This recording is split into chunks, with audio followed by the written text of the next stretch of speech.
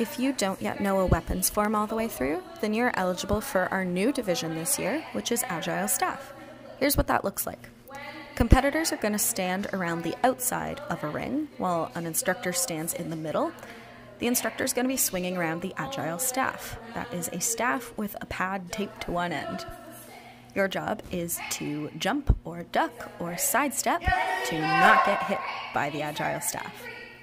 If you get touched by the staff, then you are out. You need to make your way to the safe zone without crossing through the center of the ring, and the last person standing wins.